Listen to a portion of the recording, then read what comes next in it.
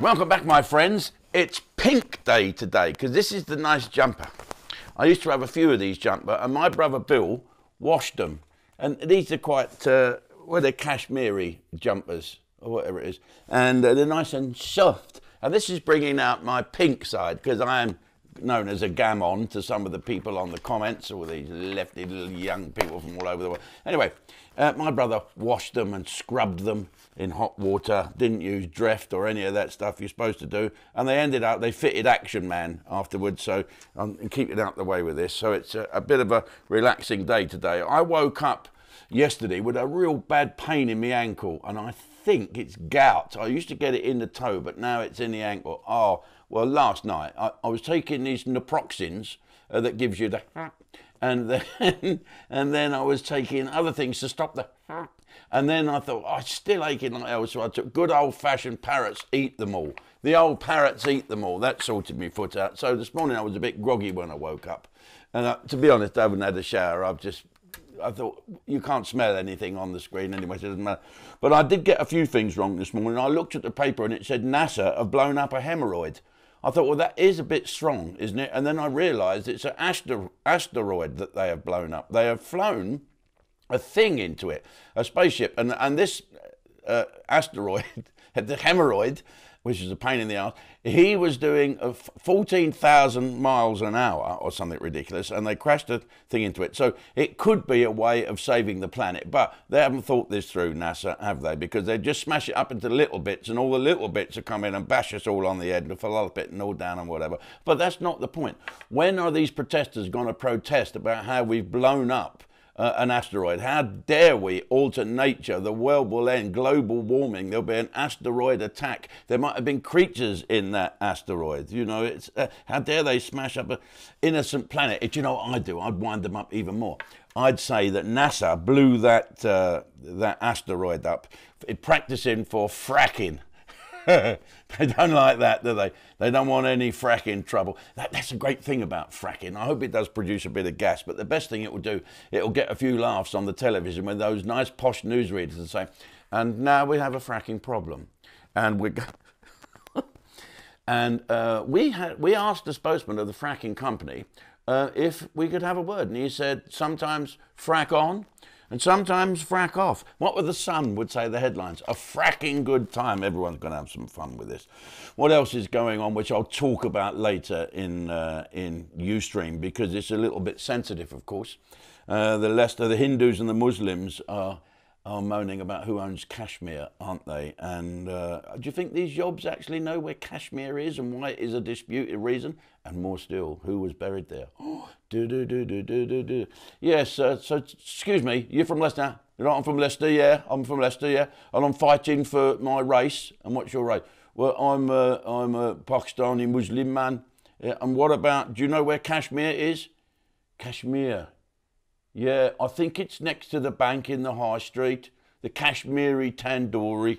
No. And anyway, why would you be protesting and fighting one another in this country where the disputed region, Kashmir, is miles away? Are these just young yobs that want to have a fight? It's like the Iranians are protesting. The Iranians are now protesting and going apeshit about something that happened, a terrible thing that is alleged to have happened in another country. But why does throwing bottles at the police force in this country? What do you think, that the Ayatollah's going to say, oh, all right then, forget it, wear what you fucking want, get some mini skirts on, because, you know, we can't have you bashing up British coppers. And you know what, the other thing is about foreign news, everyone's going pear-shaped now about this new, rather tasty little bird in Italy called Gloria Melons. Yes, of course, there's a fraudulent slip. Gloria Meloni, she's been made PM. Of course, they're all saying right wing. Well, what does that mean, right wing? Because she cares about her country, because she's not a lefty. Let our country be ruined by the minority. Is that what it is? She'd blow up an asteroid as soon as look at it. I can tell you that now. Do you know who I liked? I liked old Berlusconi, didn't you? Anyone who dyes their hair and doesn't give a shit, I like that. And he looked as if he dished out the good news as well. God knows how at his age. I don't think he'd win an election. I don't think he's had an erection. Anyway, let's move on. Right, I'm going to finish this with a story about Italy. If I've told you this before, just join in. It's a great joke. This was told to me by Guido in Tramp. An Italian joke. He said that Mussolini, now a lot of you young people on here won't know he was a fascist. He was a fascist. A lot of people didn't know who Hitler was. I said to a girl once, who was Hitler? And she said, I know who Hitler was. He started 2 world wars. What? And he started 1 world war. Well, he must have had something to do with the second one.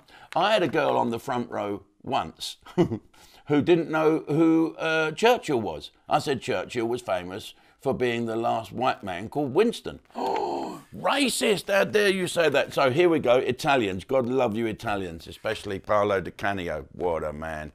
Mussolini, El Duce, that was his sort of handle, was driving through a little village in Rome during the war, and they're all there like that with the fascist salutes, apart from one bloke. So Mussolini said, stop at the car. And he went out, he said, what's your name? He said, I'm Giuseppe the builder. You're a builder, yeah. Why you not do the fascist salute? This is fascist Italy. I cannot do that, El Duce, because things are not good. What is not good in fascist Italy? It's a great accent, isn't it? He said, my toilet is blocked up. You what? My toilet is blocked up. I can't get a plumber. You can't get a plumber? Come here. He spoke to one of his henchmen. You fucking go, you fucking mother. You fucking.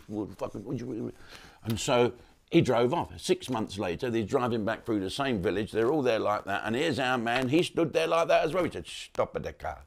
And he walked over and said, you see what I told you? You are now a good fascist. No, El Duce.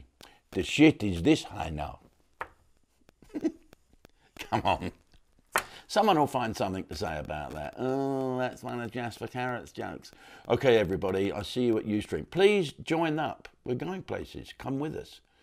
www.ustream.com. I don't think you have to do the W's. No, just ustream.com. And I'll see you there and I'll carry on. Turn the page. See the comedy legend who refuses to be cancelled, Roy Chubby Brown, harmless vulgarity and friendly smut. I thought we'd sit right at the front in case one of the swans has left the knickers off. Will stream exclusively on ustream.com. Just read that in the paper, Usain Bolt has COVID. Who the fuck got near him? And remember, if you're easily offended, don't effing watch it. I can remember when white people made adverts on the TV.